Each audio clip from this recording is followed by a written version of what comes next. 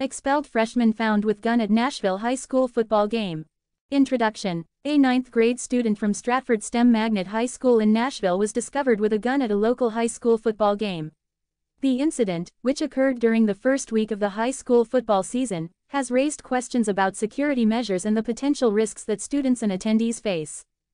The situation. On a Friday night football game between Stratford High School and Glencliff High School, a 14-year-old expelled student drew attention when he refused to leave the premises after being asked to do so.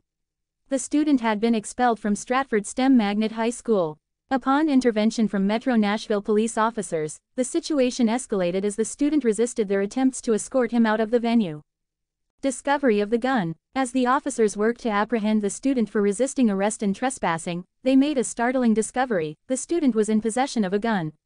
The immediate concern was not only the fact that a minor had a firearm but also the implications of having a weapon at a school-related event.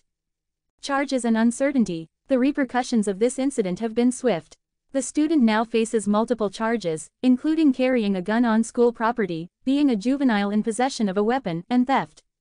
However, one aspect that remains shrouded in mystery is the origin of the firearm. The student did not provide information about where the gun came from, leaving authorities to investigate further. Community concerns and school security.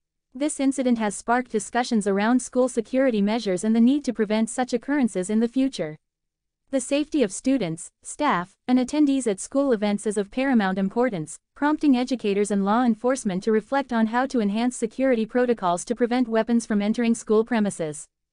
Conclusion. The incident involving a ninth-grade student found with a gun at a high school football game in Nashville underscores the challenges faced in maintaining a secure environment within educational institutions. The incident's aftermath serves as a reminder of the complex task of ensuring the safety and well-being of students and attendees at school-related events. As the investigation unfolds, it is hoped that lessons will be learned and proactive steps taken to prevent similar incidents in the future, allowing students to engage in educational and extracurricular activities without compromising their safety.